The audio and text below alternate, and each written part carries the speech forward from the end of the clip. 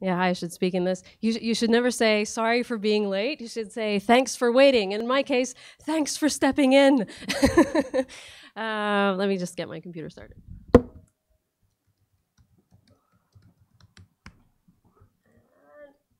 Let's see. So what I need to do is use a separate display. Is that how it works? And no. Is that yes? Okay, hang on. Okay, that's right. Haha. Hi. So right, I'm going to talk about writing code and just getting it out there to get it tested quickly. My name is Christin Gorman, and I work as a programmer for Keynote. And I've been writing code for a living for or people have been paying me on a regular basis to write code for 19 years now. Amazing. So I'm old.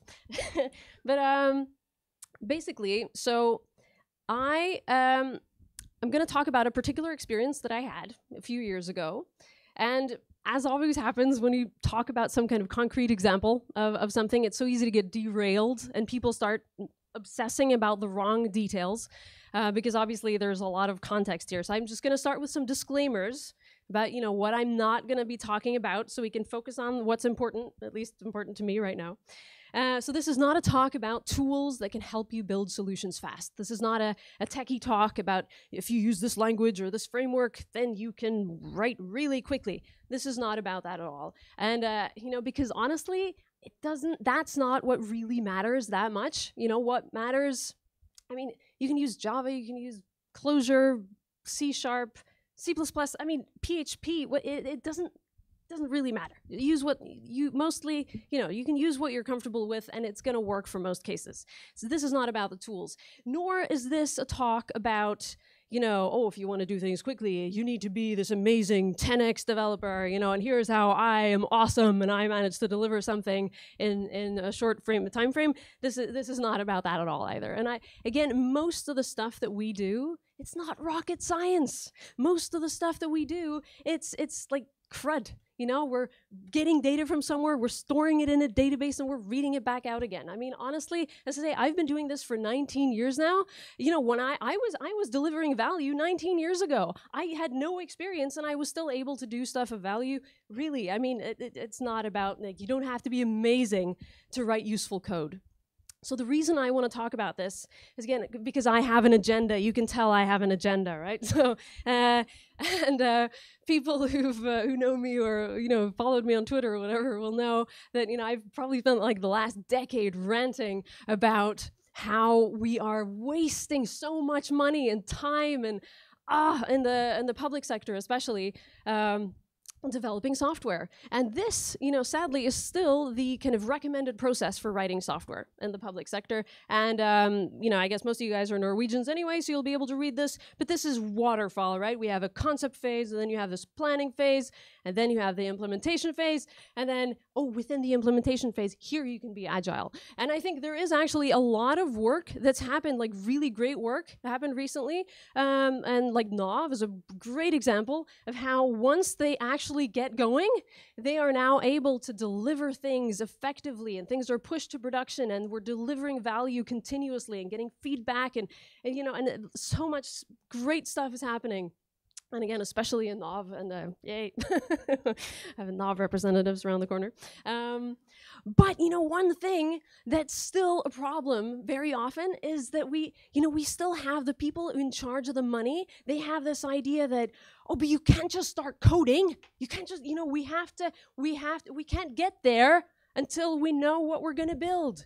It's like, you can't, we need to know what we're going to make first. And I, why on earth not? This is my agenda.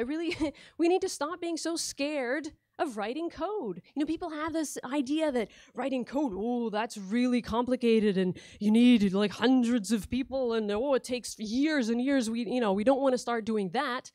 And and I agree with that. You should in fact delay that to so far in the future that it just never happens. You should never have that big process anyway. But you know, like coding, writing software, it's like, you know, it's more like writing a book or drawing an architecture drawing, you know, because we're not actually constructing physical things. I think so much of our management, they've got us kind of, you know, in their mental models of how software development works is like we're the builders, we're like the joiners and the plumbers, and we're constructing these things. And this is completely the wrong mental model. You know, like you wouldn't have like when you're drawing a house, you know, you wouldn't be like, oh, you can't just start drawing. You can't just start drawing. We don't know what the building is going to look like yet. Like, that would be crazy, right? You need to have, the architect needs to be hands-on early on in the process to take all these ideas, all these user stories, you know, as a cyclist, I need a place to store my bicycle, so I'll be, you know, so it'll be safe and in good condition. You know, as a parent, you know, I need a large table where the kids can do crafts that's not the dinner table, so, you know, I can eat without being covered in slime. All these requirements, you need to have the architect early on to try to form those things fit them into 3D space, right? To see if it actually fits. You know, this is really essential, and that's basically what we're doing with code. We're taking the ideas of what people need and we're trying to fit them into our kind of space, and it's important to get that work started as often as, or as early as possible. Anyway, blah. So, I mean, basically here, this middle thing here, this phase that they say, oh, here you can work, this phase actually doesn't exist. This is our build pipeline. Yeah, we don't have builders. We don't have, but that's like Jenkins or GitLab CI, or that's our build pipeline, our compiler. Those are our builders. We don't have that thing at all. So, anyway, we need to stop being so scared of writing code. The coding should be a natural part here and here. And I was like, in a couple of years back, I was in a meetup for product managers, and they were like discussing all these like tools, and I keep hearing of them, like prototyping tools and UI mockup tools. Oh, this is amazing. You can get things, you can, you know, really show the users and test these things on users really quickly. And, but I mean, so you can with code. You know, you can actually, you know, it's actually really, it doesn't take long to write code either. You know, we should be using our code as a way to generate our specifications. You know, because code, you know, is really, will always be better than our specifications, because writing code is fun and writing specifications is really boring. So we're never going to be as good at writing specifications as we are going to be at writing code. You know, we should be using code to get stuff done. So let me get to my point and my story. So basically, this happens. My crazy 3-week project started off. I had just resigned from the public sector. I was just so frustrated by not being allowed to, you know, speak to the users and kind of, you know, have a nice dialogue-based development process. I'd resigned. And I couldn't really figure out what I wanted to do, so I thought, Bob, let's just do some freelancing. And then first week, I get this text message from a complete stranger, you know, who says like, you know, hi, yeah, my name is this, and I got your number from, you know, a friend, and she said you might be able to help us with some software, and do you have time the next weeks? And I said, yeah, okay, yeah, it's possible. What do you need? And then we talked on the phone. And it turned out that she was working in the Drammen Kommune, and they had a summer school program that, and they just needed something a bit more than just Google Forms to manage, you know, signing up for summer school. And the very important detail here, she did not ask me, how long will it take to make this? She didn't ask that. She said, it needs to go live in 3 weeks. Yeah, she said, so I mean, that was a constraint from the outset. And nor did she ask me, how much will this cost? No, she said, this has to cost less than 50,000 NOK, because there was some limit in the rules of in the kommune, the council, municipality, whatever it's called in English. They can't spend that much money, or if they need to spend more than that, then they have to go through all this approval process. And they only had 3 weeks, so that, you know, if they were going to have anything at all, it had to be below this level. And to me, I mean, this was, you know, I was like, this is perfect. This is exactly the kind of thing that I've been telling people you can do, that you can actually quickly just, you know, make stuff. So here was my chance to prove not only to the people, the naysayers out there, but to myself that I wasn't crazy. That, you know, was like, I knew I'd done this before, and like, I'm sure I could do it. Anyway, and I love this quote by George Bernard Shaw: "Those who say it cannot be done should not interrupt those doing it." So I was like, yes, Now I'm gonna show him. But anyway, so we had a meeting a couple of days after this SMS and phone conversation. We sat down, and again, this was just pure. Did I say this? Pure lady project. No men involved. It was me and 2 ladies from Drammen. And I, made it clear from the outset that this solution will not be perfect, because at this point I only had 2 weeks left, right? Or, because I need to make it, and then they needed to, just have some days of just final verification that I hadn't missed anything. So in that time frame, and with the budget, meaning only I really could work on it, this will not be perfect. It will not do everything imaginable, but it will work for most cases.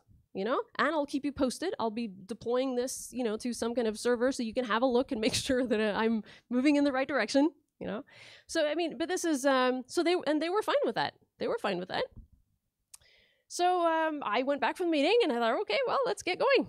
And so technology-wise, and this isn't, I'm not trying to, this isn't a plug for my choice of technology or anything. I'm just going to be honest about what I did, because even to me that was kind of interesting how it ended up working. So in the front end, I had just been involved in an Angular project, and I've mostly worked back-end stuff. So I didn't have much single-page application experience at all. And I thought, okay, I'm gonna just learn this from scratch. I really want to, I need to get my head around how this all works, And I hadn't really loved the Angular experience. I thought I'm not going to use that. And then there were so many choices out there. There's oh no, you should use Elm, you should use React and Webpack, you should use ClojureScript, and I'm like, you know what? I'm going to start with absolutely nothing at all, and then I'll build it up from there, and I'll see what I need. So I just had just HTML with some JavaScript fetching JSON from my backend.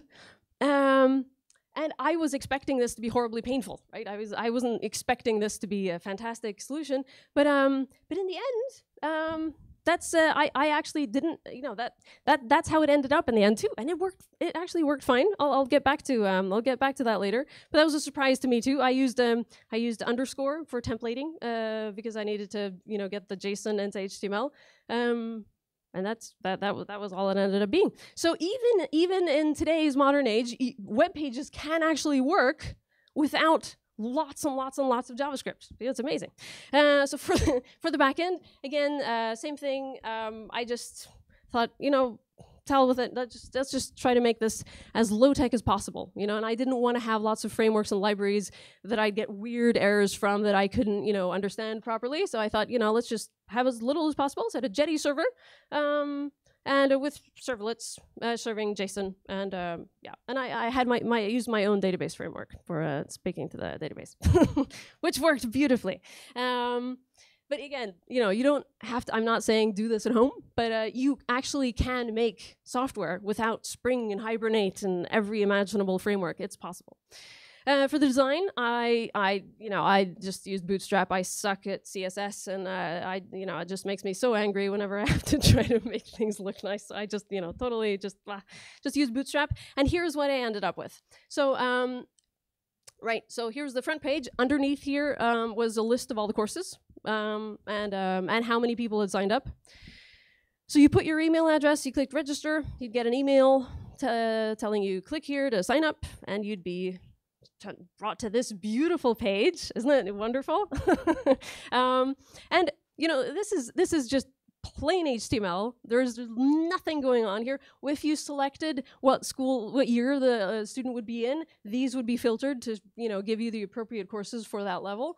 But apart from that, nothing is happening here at all. And you might say it's not very beautiful, but it works. And you know what? It's very environmentally friendly too. I mean, we should be talking about there's so many of these, modern web things. There's so much going on the web page that your CPU is way too busy. So this is environmentally friendly, and also what's fun about not doing anything at all, very good accessibility, because HTML is built for accessibility. I mean, that's what HTML is kind of made for. It's for it to be a nice semantic markup that that can be rendered with pictures or with sound or whatever. So by actually not putting any fancy stuff at all in there, again, contrasts too, black, white, it doesn't get more obvious than that.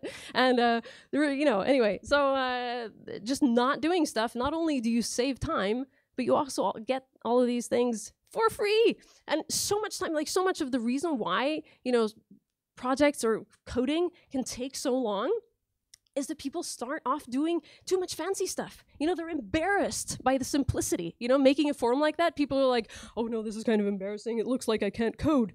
And then they end up making things like, have you seen this one here? Hang on, this is, yeah, look at that.